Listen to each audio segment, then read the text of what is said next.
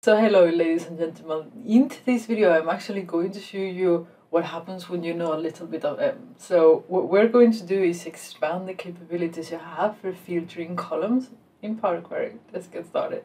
Okay, so now you probably know this. When you are filtering columns in Power Query, the same way as you do in Excel, if you have a number, you'll go here and you will get number filters. So filters have to do with numbers.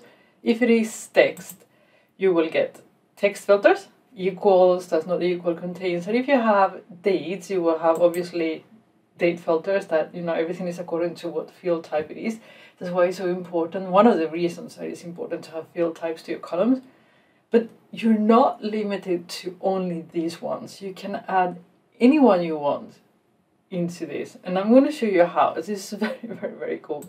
So the thing that I always do, because I never remember any M syntax, I actually have Power Query help me. So let's say that for sheep name, we want to have all the names are less than 12 characters. Obviously, you don't have this option in here. You most likely would create a custom column and then delete columns. Check this out. So what we're going to do is, for example, text filters, just so it helps me write, begins with, because that's the easiest way for text, and then put A.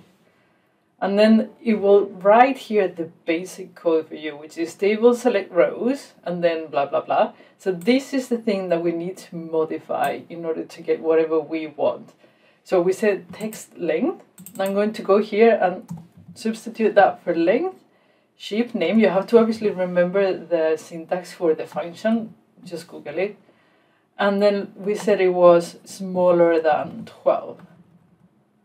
And count the parentheses, and it will do it. You can put anything that you want into this part of the each to get what you want, to filter the columns what you want. I have actually shown you how to do like replaced by in one step. I will post a link down below to that video. It's super cool.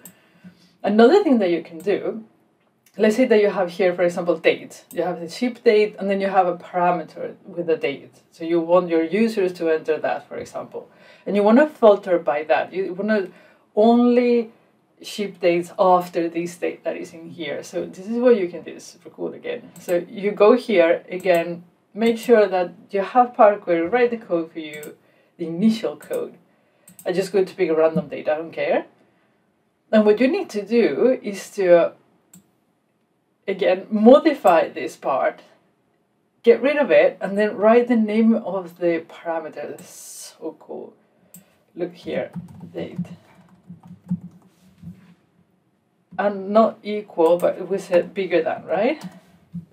And that will go and give us the dates that we want. I mean, you can do absolutely anything if you know a little bit of M, and you can extend this filtering by absolutely anything. I yet have to find one that does not work. So up to now, everything has worked for me, but who knows? Give it a go. It will allow you to do things a lot faster in Power Query without creating all these custom columns. Nothing bad with that, but it's just, more straightforward approach. So if you want to check another example, as I mentioned before, I do have a video where I show you how to do, replace values, like multiple replace values in one column. The approach is the same, so go and check that out. It will open up the things that you can do in Power Query. So I will see you again in the next video.